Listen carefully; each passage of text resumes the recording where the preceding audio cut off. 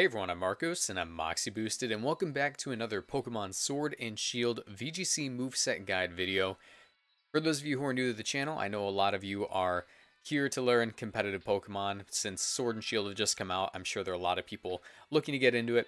So I've created this channel. I made it years ago, but I've been uploading specifically for the purpose of teaching VGC to other people and getting them involved in the community.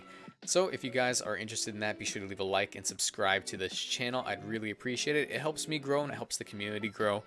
But yeah, today we're going to be taking a look at one of the coolest Pokemon from this generation. I feel like I've said that for just about every Pokemon that I've covered so far. It's just that there are so many cool ones.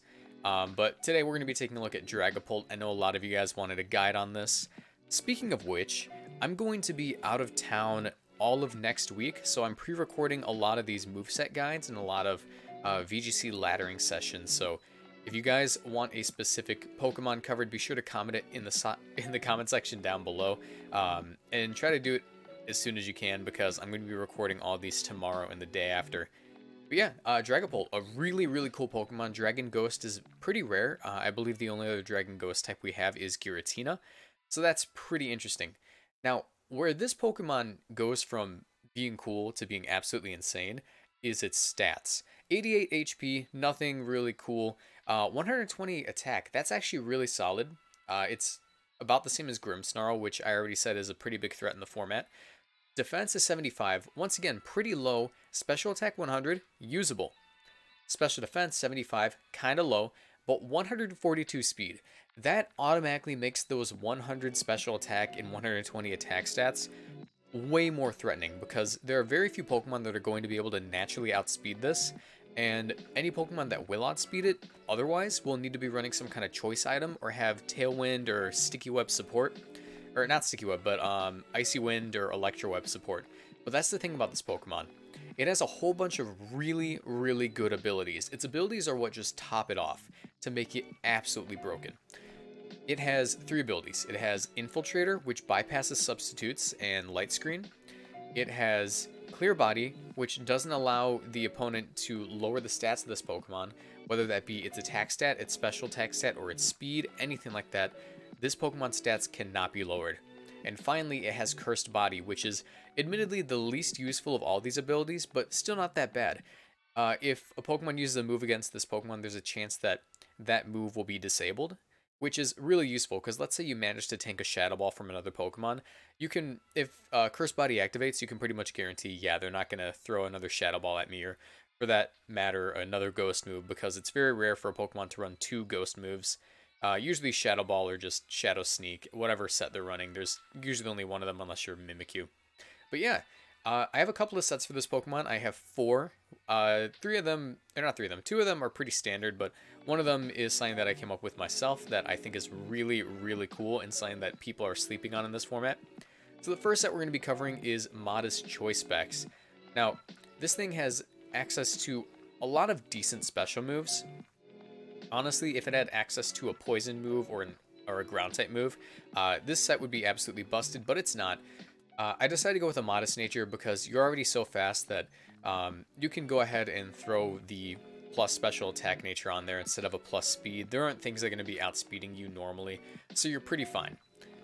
Anyways, the moves are Shadow Ball, Draco Meteor, Thunderbolt, and Fire Blast. Now, Shadow Ball is, of course, a very powerful Ghost Stab move. It's 80 base power, has the chance to lower special defense, and will hit a lot of things in this format pretty hard, considering it's coming off of that pretty okay 100 special attack stat and is boosted by the choice specs. We, of course, have max special attack investment on top of that, and max speed to make sure that we're sort of a glass cannon, but not just any glass cannon. We are a glass stealth bomber. Look at this thing. It's literally just a stealth bomber. Draco Meteor is the most powerful Dragon-type move in the game. I'm pretty sure that the most powerful Dragon-type move that's available to Dragapult. Thunderbolt is really nice coverage. It's going to allow us to hit flying types for super effective damage, along with water types, so that's really cool. Now, Fire Blast is over Flamethrower. I'm running Fire Blast over Flamethrower for one reason. Ferrothorn is going to be one of the most annoying Pokemon to deal with in this format. There are so few Pokemon that are able to hit Ferrothorn. While we do have Arcanine, while we do have whatever it's called, Cinderace, and other fire types in this format, not a lot of them are actually going to be VGC viable. So having fire coverage moves is one of the best ways to do with Ferrothorn. And Fire Blast has a little bit more power than Flamethrower, so with that choice specs, you might be able to OHKO it in rain, depending on what set they're running. And if they, if they manage to get up the rain after taking a little bit of damage, you can pretty much guarantee that you are going to KO them. The only downside is you have slightly lower accuracy at 85, I believe, so you have to be careful with it. It might be safer to hit him with a Shadow Ball if you know it's going to KO, just to make sure that you don't end up risking a miss with your Fire Blast. So play those very carefully. Something to note about the choice spec set though, and any choice set for any Pokemon going into Sword and Shield. Now that we have Dynamax as a mechanic of the game, you're able to lock yourself into a move. Let's say I lock myself into Shadow Ball and start throwing those off, and a Pokemon that I don't want a Shadow Ball comes out, but I also don't want to switch into anything because I know I'm going to lose a Pokemon. This Pokemon has the option of Dynamaxing and being able to switch up whatever moves you want. Even though you're choice locked, you're able to pick whatever Dynamax move, whatever max move you need to. You could use Max Wormwind, Max Flare, Max whatever it's called, Phantasm. And then as soon as you're undynamaxed, you can lock yourself into another move. That's absolutely insane. That's why this Pokemon has so much potential to just clean up in this format. Just absolutely wreck house. And that's only the first set. We have a couple more sets. This next set that I'm going to be covering is my own, and this is going to be Substitute Disable Dragapult. We're going to be running a Naive Nature, and that's because while this Pokemon has really nice attack stat, I really didn't see a point in running Phantom Force on this because it will take 2 turns to do it. This set will allow you to... Oh, I just realized that I have a Focus Sash on that. Ignore the Focus Sash, that's supposed to be leftovers. That's just my bad on the layout. So it's actually leftovers. And the reason that we're running this is because Substitute will allow you to get behind a Substitute, not take any damage, and if they decide to go for like a Sucker Punch into you because they're scared of getting hit by a Ghost move or whatever, and they know you have low defenses, you'll be able to bypass that entirely. You could even get a Substitute up using Fake Out support, and you'll be able to disable whatever move you want. Along with that, this is one of the fastest Will-O-Wisp users in the game, so you can burn whichever physically attacking opponent is really scary to this Pokemon. You can burn some dark types like Grimmsnarl, or you could even burn a Ferrothorn if you don't want to take as much damage from Gyro Ball. Dragon Claw is just really nice Ghost Stab, and we're running Shadow Ball over Phantom Force because with a Naive Nature we can run a mix set, and that way we won't have to take 2 turns to actually throw off a Ghost type move. However, if you do decide to go with Phantom Force, you do have that added benefit of being immune for a turn, so it sort of acts like a Protect, and you'll be able to get more leftovers recovery with that. Once again, not Focus Sash. That would make no sense with Substitute. That's my bad. But yeah, this is honestly, I think, a set that I want to run if I ever build a team around Dragapult, which I think I intend to in the near future.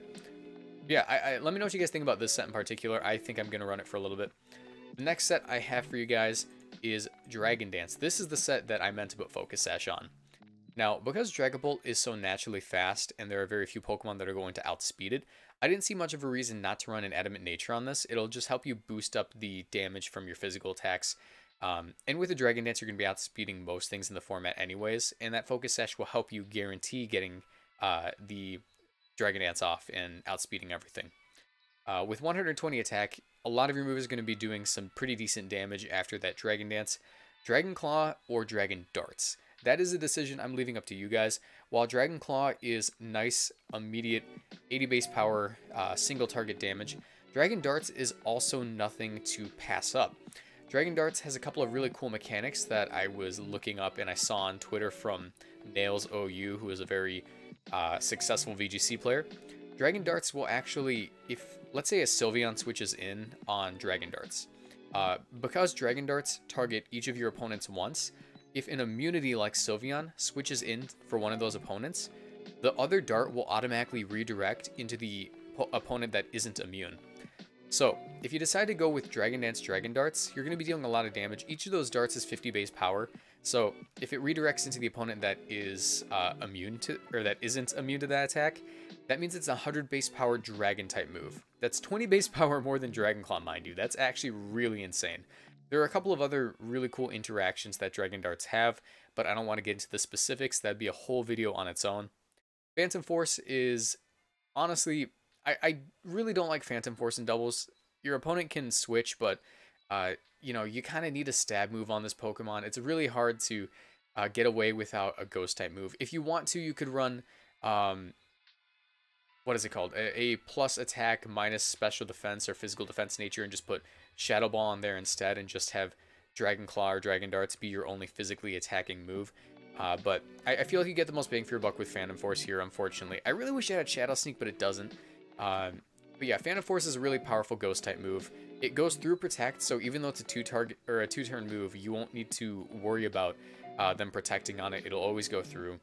The only issue comes is if they have some kind of ghost resist, like a dark type, or a ghost immunity, like a normal type in the back. That's the only issue with it. Other than that, there's, you know, it's really just the downside of taking forever to throw off one move. Protect is just there because you might want to preserve that Focus Sash in situations where you don't think it's safe to Dragon Dance or throw off an attack, and because it's one of the best moves in the entire game. Protect might actually be the best move in VGC in general. I doubt there are many people that would disagree with that. The final... Oh no, I have one more set for you guys. The final set I have for you guys is a Choice Band set. While this thing doesn't have very good physical coverage, there are a couple of moves that I think he can use a Choice Band with pretty effectively. Now, Dragon Claw, once again, it is a very powerful Dragon-type move. You'll be able to throw it off with your base 120 attack. But in Adamant Nature with a Choice Band, you get 1.5 times attack immediately. And with Clear Body, they cannot intimidate you. That's something I actually meant to mention in the previous one. We're running Clear Body because, you know, your stats can't get lowered. You can't get slowed down. You can't get intimidated. It's absolutely busted. But yeah, Dragon Claw is going to be doing a lot of damage coming off that 120 attack stat with the Choice Band. Psychic Fangs is nice coverage because you'll be able to hit fighting types for super effective, as well as poison types, and break any screens that come up. Psychic Fangs is actually a really cool move. It functions like Brick Break in that if they go for a light screen, reflect, or the cursed Aurora Veil. Aurora Veil is just absolutely busted if you ask me. It's hard to get up, but once it's up, it's so hard to beat. You'll be able to break that in one turn. So that's really nice. U-Turn. This thing is such a fast Pokemon. U-Turn is going to be so good because you can lead off with this Pokemon, and if you don't like that lead, you get a really powerful U-Turn. It's a 70 base power bug type move, but with that Choice Band, it's as if it was a stab move. And that does a lot of damage coming off a 120 base attack. You'll be able to switch out and bring back in whichever you want. But the final move, once again, Phantom Force, not really something I'd recommend locking yourself into, but it's the only ghost type coverage move that we have for this, or the only ghost type physical move that we have for this thing. You could try to run a dark type move. It has similar coverage, I guess. It hits ghost and psychic for super effective damage, which I believe that's the only things that ghost hits for super effective damage as well. It just has different resistances and immunities. However, you don't get the stab on that, so it's not quite as powerful as Phantom Force. So, once again, that one's up to you. If you want to run Sucker Punch, go ahead, but I would recommend Phantom Force over it any day of the week, despite the downsides that Phantom Force has. But yeah, that's my thoughts on Dragapult. I think it's a really cool Pokemon. I'm really excited to use it in this format, and I want a team build around it as soon as possible. Let me know what you guys think. If you guys enjoyed this video at any point in time, please leave a like and subscribe to my channel. And if you guys want to go ahead and check out my social media links, I do have a Twitter that you can follow and a Discord channel where we're trying to get as many people in there to help us share rare Pokemon version exclusives and hidden abilities. So that way as many people can get started on team building as quickly as possible. But with that, I'm going to call it, guys. Thank you so much for watching the video. Everyone have a nice night, and I'll see you guys in the next one. Bye.